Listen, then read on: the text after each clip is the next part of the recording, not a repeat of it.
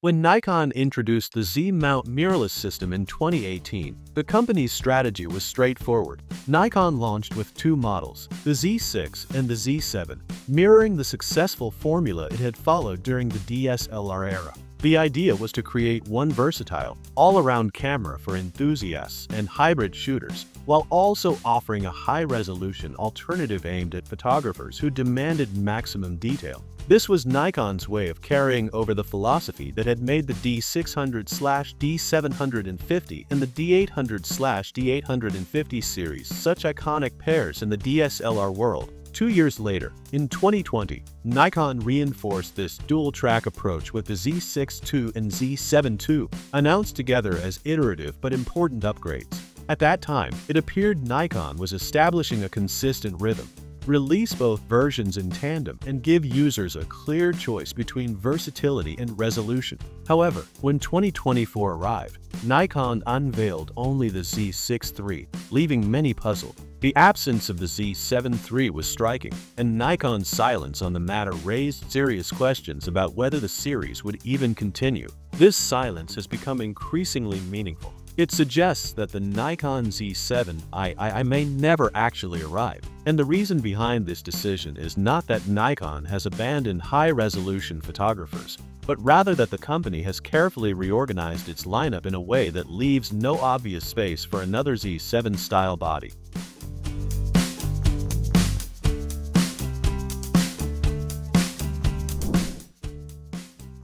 To understand why the Z7III seems unlikely, we need to look at Nikon's broader Z-mount structure today. At the entry level sits the Nikon Z5, a full-frame mirrorless camera designed for beginners or those seeking an affordable entry point into the system. Above it, Nikon introduced the ZF, a retro-styled body that combines modern imaging technology with classic Nikon design language, appealing to both enthusiasts and professionals drawn to its heritage aesthetics. The recently launched Z6III now takes the role of Nikon's all-purpose enthusiast camera. Much like the D750 in the DSLR era, it offers a balance of speed, resolution, and affordability, making it the workhorse for a wide range of users. Then there is the Z8, a camera that delivers professional-grade resolution, speed, and video performance in a compact body, essentially inheriting the legacy of the D800 and D850 series. And finally, the Z9 stands tall as Nikon's uncompromising flagship,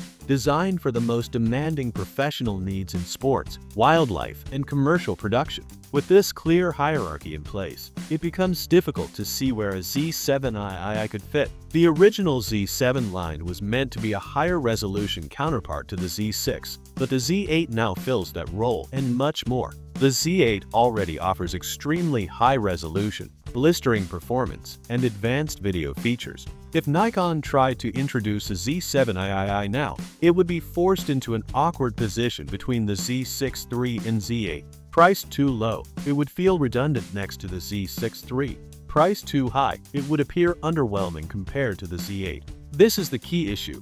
Introducing the Nikon Z7III today risks confusing buyers. Nikon has worked hard in recent years to simplify its camera lineup and avoid product overlap. Each model now has a clearly defined purpose and target audience. The Z5 serves entry-level shooters. The ZF appeals to style-conscious enthusiasts. The Z6III is the hybrid workhorse. The Z8 covers resolution-heavy professionals, and the Z9 is the no-compromise flagship. If a Z7III were added to this structure, it would blur the lines Nikon has carefully drawn. Instead of strengthening the brand's clarity, it would reintroduce the very overlap that Nikon has been trying to eliminate. In today's competitive mirrorless market, such clarity is essential. Buyers need to know instantly which Nikon body is right for them, without being caught between two models that serve nearly the same purpose. Another major factor influencing Nikon's decision lies in what photographers are actually demanding. When the Z7 and Z7II launched, they stood out as the high-resolution options in the lineup. But now, the Z8 covers nearly all the ground that a hypothetical Z7III would target, and then some. The Z8 delivers high megapixels, wide dynamic range, cutting-edge autofocus with subject detection, and professional-level video features. The only thing it lacks is a mechanical shutter, a feature that only a small subset of photographers continue to value. While a mechanical shutter can offer minor advantages in dynamic range and rolling shutter control, Nikon's advanced electronic shutter system has largely negated those concerns. It provides speed, durability, and quiet shooting, all of which outweigh the benefits of a mechanical system for most users. If the absence of a mechanical shutter is the only real difference a Z7III could bring to the table, then Nikon has little incentive to create an entirely new camera body just for that.